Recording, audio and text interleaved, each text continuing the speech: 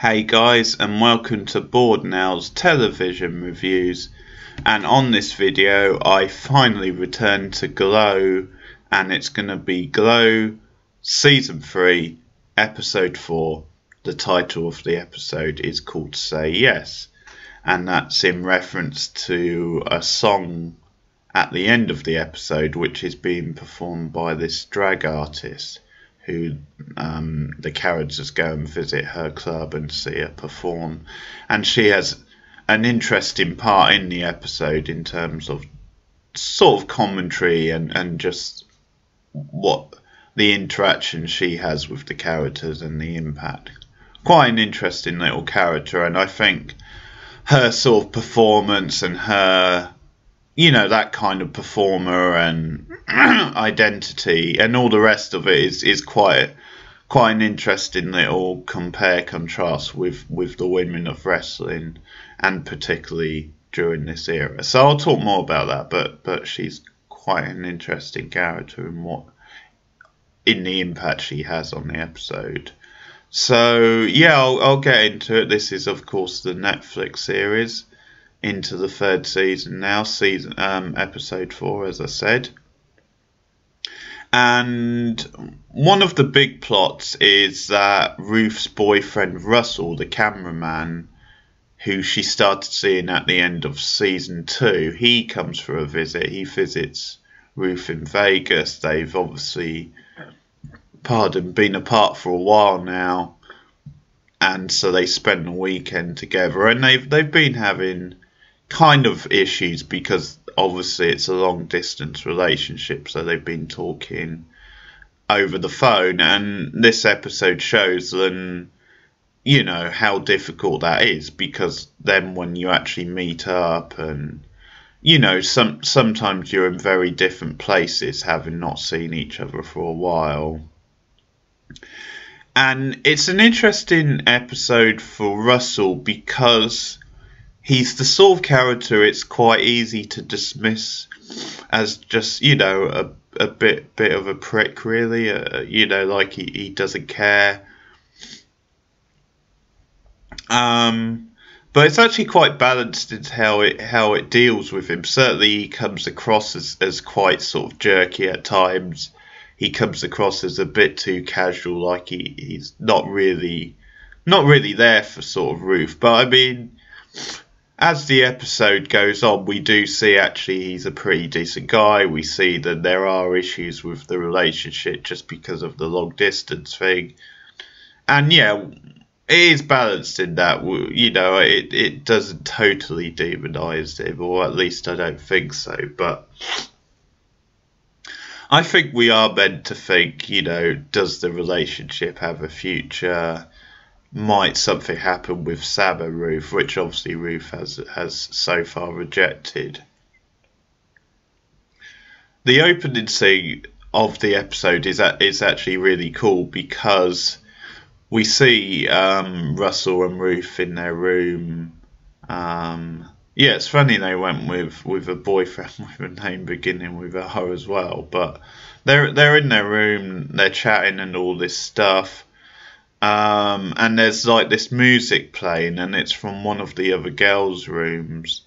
I can't remember which one now, but it's obviously disturbing the rest of them because they're on the same floor. And it sort of cuts from Ruth and Russell, who are having their issues, to Debbie and just this random guy. And we find out in this episode Debbie has been, you know, putting it around a little bit, sort of having casual sex with basically everyone. And so we see her with this random guy having sex on the floor. And the joke I really like is actually they can hear the music, and it sort of takes Debbie out of the mood. And it's like this high sort of thumping, you know, dance type music. So then Debbie says to the guy, "Are you actually gyrating in time with the music?" Which I just love. So he's actually the sex movements in time with the music, which is just glorious. But yeah, I love the fact that Debbie would pick up on that and be so critical. And then we see her go and complain about the music. So I like that there's this music which kind of connects the whole floor sort of thing, these different characters, and we see them react. I really love connective sort of, tissue like that. And also I think it shows them Ruth and Russell are in a place where they're not, kind of sex isn't on their mind because they're having these issues. We find out that, Ruth pops the suggestion, well, when I get back off tour, we can maybe look for apartments together. And Russell isn't so keen. He's making excuses. He's saying, sorry guys, he's making excuses that, yeah, we haven't been together that long. And it does play in the scene that maybe Ruth is, just because she's feeling lonely or whatever the case may be, she's maybe got something else in her head, maybe something to do with Sam. Then maybe she's quite desperate just to do this thing with Russell to move forward in their relationship. So it does feel maybe that Ruth is rushing things, but at the same time it feels a bit cold the way Russell, sort of changes the subject and doesn't really indulge Ruth. But any case, so we see them having problems. And they're really not in the mood, if you like. And then it cuts to Debbie, who's very much in the mood and sleeping. So in the mood, in fact, they're doing it on the floor, not just in the bed.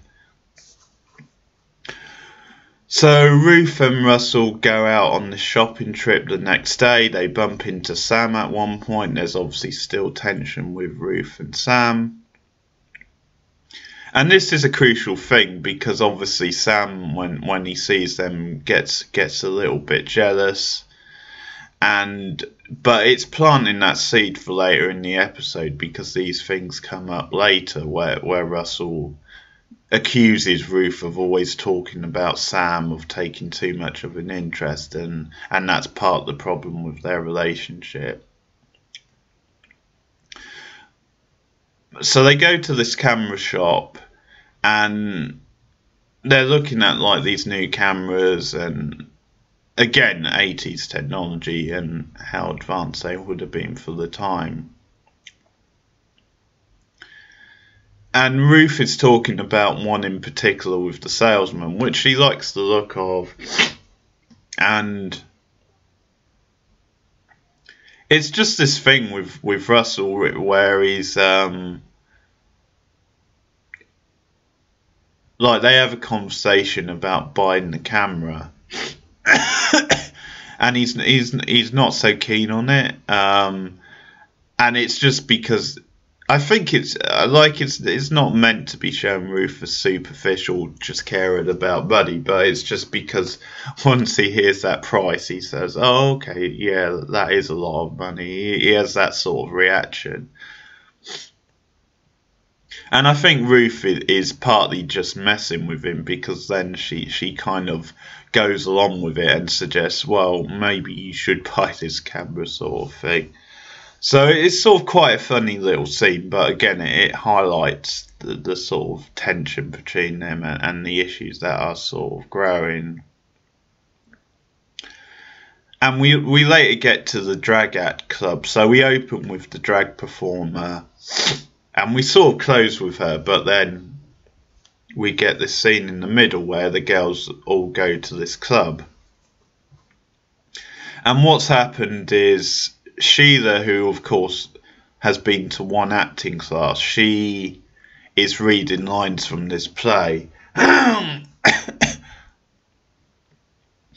And she's bothering Sam, basically, who's trying to work. So he takes that opportunity to get her to read lines from his screenplay.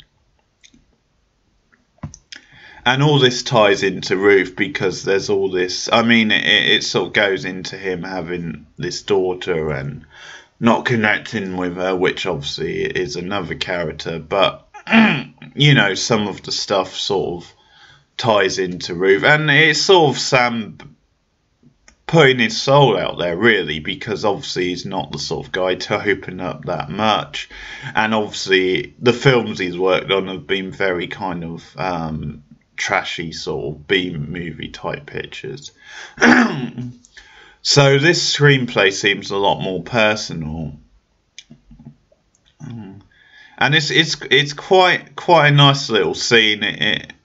You know, in a way, it is Sam putting himself out there for Sheila and giving her some encouragement without really doing it. He's doing it in a very Sam matter-of-fact sort of way. And obviously, it's part of an ego trip for him as well because she's freed him from his screenplay.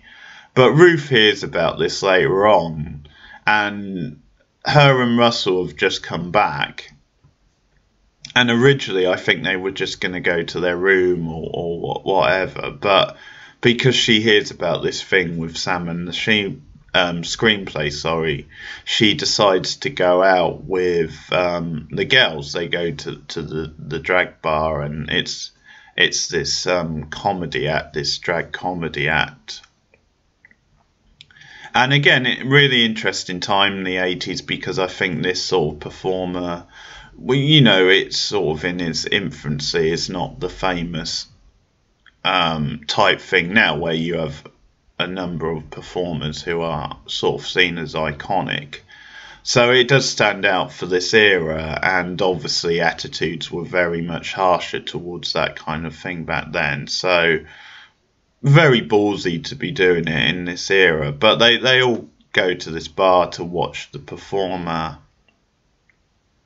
And there's definitely some like thematic connection between the wrestlers and what they do, and how wrestling is often frowned at as being, you know, all phony and just cartoonish and silly.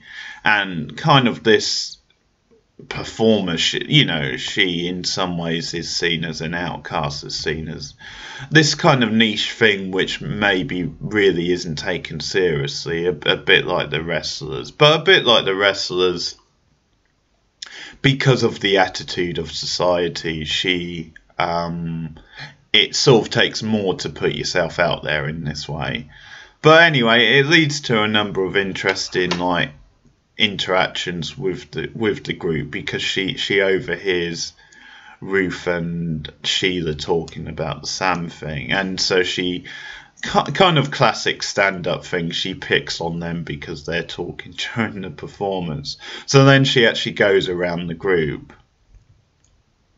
And I think what's so good about this episode with the Russell and Ruth thing is just the fact that these little moments, they're sort of heightened, and there's a funny side to them, but they're somewhere in the middle. They're not full-blown funny, but they're sort of comedic, but not too far that way neither. But it's heightened enough, and it highlights that there's issues with their relationship, and it does pick up on certain things. But yeah, this scene is sort of nicely done because, you know, the drag performer makes a gag about, you know, your boyfriend's here for the weekend and you're surrounded by all these other girls, and, you know, that guy needs sex, go and have sex. That's the gist of the sort of joke. Then she's kind of shaming them into having sex, which obviously they don't do, but they go off, and it's all part of the joke. They sort of play up to it, and it's that idea of being embarrassed almost into doing it. So it's quite an interesting exchange, but yeah, it really puts them in the spotlight and puts their relationship in the spotlight. It's actually a clever way for the storyline to do that, because then they have to confront what's going on and their emotions. And the whole thing with Ruth and Russell in this episode is almost like these awkward things where, you know, the truth is bubbling under the surface, and they just have to confront it at some point. So in a way, this may have been as good a way as any to sort of do that. And then they have more awkward conversations, and a couple in the foyer, I think in the hotel, gets Russell to photograph them in the middle of a fight with Ruth. But I do sort of like... yeah, I do sort of like them. Russell is sort of put out because he's having this fight with Ruth, and he's put out then someone's asking him to kind of do his job, you know, but when he's not working, if you like. But so some really good stuff there. And also at the bar, you know, the Dragat picks up on Sheila and starts putting the spotlight on her. And of course, Sheila's very nervous, a bit of an outcast, like the Dragat in a way. But it's this sort of sincere moment, because even though it's framed as comedy and she's maybe mocking Sheila a little bit, I think she is actually being sincere, because she calls her like the most interesting person in the bar, and I think she does mean it as a compliment. I don't think she's just mocking Sheila, and Sheila's just really awkward, and one of the other girls tells her, you know, be nice. And Sheila actually does have these witty responses, and she says something like, because I think the Dragat says, how long have you been a wolf? Because of course that's Sheila's character, and she's in a get-up at the thing, and she says, I don't know, how long have you been Barbra Streisand? Which is actually a really great comeback. But yeah, it's this awkward moment, but it's actually quite nicely done, because as I said, I think the drag performer is sincere, and she's taking this interest in Sheila and actually likes her look and what have you. And it just goes to this whole plot with Sheila in the episode, where maybe if she had a bit more confidence and put herself out there, maybe something could happen with her acting career or her character, or maybe, you know, just expanding on the wrestling character is a good way to put yourself out there and make a name for yourself and just fit in a bit more. I think that's the theme of the episode as well, you know, like trying to move forward with the artistic side and really pushing the boundaries and the characters and just doing something differently, in the same way as you have that process working on film, or maybe the drag performer has that. Maybe that's a good idea for the wrestlers. And it sort of ends, as I said, with the drag performer, and she's interested in working with Bash, because after the show she comes back to Bash's hotel room, and she's with Rhonda. And there's sort of a funny little misunderstanding, because she thinks that Rhonda has taken her back, and they're going to have like a freeway, her, Rhonda and Bash. So that's quite a funny little joke. But her and Bash get to talking, and he sets up, like, then he'll go down to the club and she'll perform for him. And so throughout the episode, they've been sort of looking for ways to add to the wrestling act. So early in the episode, Debbie, it's sort of good again to see Debbie being so proactive, a different side, because she's actually thinking more practically as a businesswoman, and she's been looking for like a regular referee for the show. And again, that's another important element to wrestling, is, you know, people underestimate how important a good referee is. And if you think about classic wrestling referees throughout the years, you actually do realise that certain referees, they stand out, just their characters, just their names. And I think just because you're just used to seeing them in the matches and having a certain style where they might be quite in the face of the wrestlers, or they just count in a certain way. You actually realise a pro wrestling referee can be an important thing to the overall product. So again, Debbie being very professional, being very almost practical, saying, yeah, well, we do need a regular referee because it, you know, if you have it sort of solves the problem of having to keep going out and find more for individual like matches or tapings, and it's probably cuts the cost a bit if you just have one regular. But yeah, Bash being Bash is all pie in the sky. He doesn't really have any interest in Debbie's referee idea. He gets sort of swept up by this cheesy magician who's like he's waiting on them at dinner. So he does his little tricks, and there's this one with like an orange where he's meant to be floating it, and I just love Sam's reaction because Bash is all taken with it, and Sam's deadpan reaction is it's on a string, which is just brilliant. But it's too late by then. Then Bash is really into it, and he tries to push it on the other ladies, on the wrestlers, saying, you know, yeah, we could add this to your ad. It'll be something different. And Debbie sort of goes along with it. I guess she's just been worn down at this point, and maybe because she is getting more in the business sort of mode, maybe she's thinking quite cynically, yeah, you know, that could add something, that could make money. And Cherry, who of course is the trainer, isn't so keen. She just wants to focus their minds on the wrestling. But one of the girls is starting to get into it. So I mean, that's another interesting point the episode brings up, because at this point in the 80s, although, you know, there's a lot of nostalgia for wrestling in the 80s, and people say, yeah, 80s, 90s, it was much better because it was much more logical and the characters were better and the matches, you know, and all the rest of that. I think also during that era, there's a lot of goofy and cheesy shit which you just wouldn't get away with now in a way.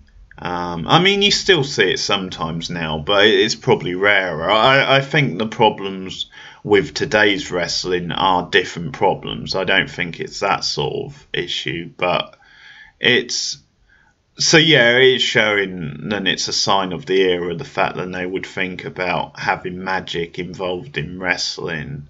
Bearing in mind wrestling at this time was less exposed than it is today, but so that's another side to it than they're sort of showing.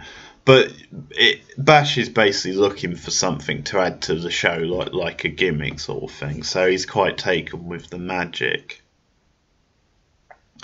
And then I think that's what leads to his interest with this drag performer. So it sort of ends with her doing this song for him, and she thinks she's got the gig, and he actually says no. I'm not sure why he says no, unless it's just sign of the times, and he's just maybe feeling a bit awkward about working with a drag performer, and I think maybe he's picked up on the signs, and she actually was quite into him and thought there was going to be something with the three of them, with Rhonda as well.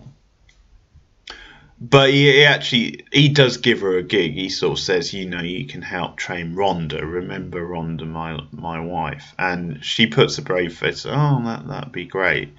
And then it ends with a touching little scene with Sheila. Sheila's waiting by the dressing room, and she actually says, I really liked your act, to, I forget the guy's name, but to the drag performer.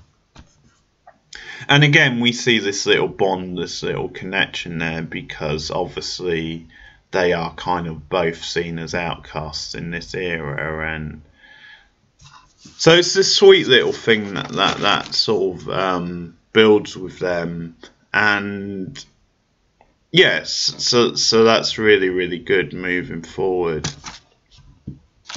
And that's the episode. I think I've pretty much covered everything. And there was a scene with Debbie and Cherry where they sort of bond. Obviously, Cherry's had relationship issues, been balancing a lot, and they sort of smoke pot and they bond as well. But yeah, really good stuff again. It's once again a very consistent, solid show. It does a lot of interesting things with the characters, and it's always moving forward with the eras and, well, the one era, but moving forward and doing different things, exploring different things. Yeah, each episode is very consistent of this show. I mean, it doesn't necessarily always set the world alight, but it's those understated character moments which really make the show, I think. And you know, the main cast are all very likable and really engages you. So it's all great. It's all great stuff. So let's go. Episode 4 of season 3. Say yes, and I'll be back with more Glow soon. And I'll see you guys soon. Goodbye.